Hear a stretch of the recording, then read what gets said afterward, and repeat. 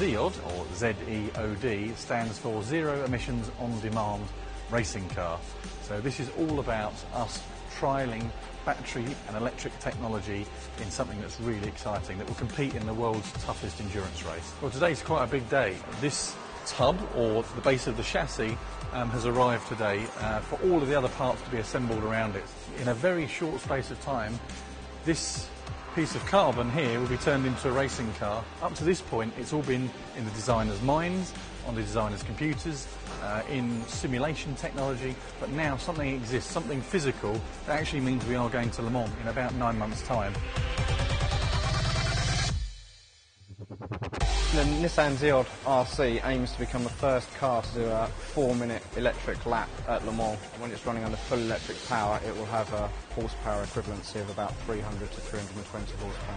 There's some fundamental differences with this tub over our competitors. This section of the tub is actually quite big compared to some other tubs, and that's fundamentally because we've tried to grow this surface out so there's no additional bodywork, and this is actually aerodynamic surface. There's no clutch pedal for the driver.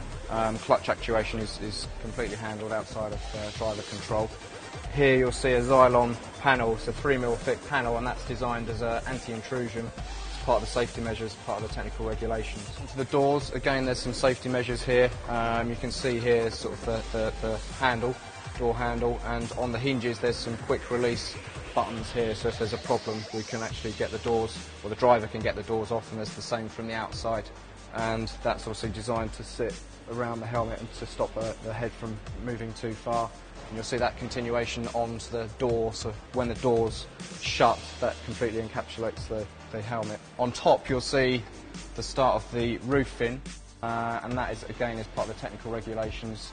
It's a safety measure that was introduced a few years back, which was designed to help stop the car from turning over. Fuel filler here, there's one of these on either side, and one side is for filling the fuel and the other side is to breathe the air out whilst you're filling, so that you can fill the tank very quickly. You see these two shapes here. The battery fits in from underneath, and you have two cooling hoses which are coming out through here. Fuel is being fed from here, and then this aperture here is where the high voltage battery cables will come out, and then they'll sweep round to the motor controller, which is going to sit about here.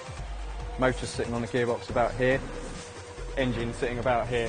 This car doesn't have a rear spoiler. And that is part of the aerodynamic concept, to try and keep the drag low, and we're really trying to utilise the underfloor as much as possible to generate all of the downforce. Theoretically, this car will generate enough downforce that you could drive it upside down. We're about innovation that excites, and certainly using electric technology in a race car is something that's very, very new. Lots of people are now doing it, but we're going to lead that area. Like a lot of things we do in motorsport, this project is about the fans. It's about lifting up the garage door and letting you see it. So you can watch the build of this car on Nismo TV.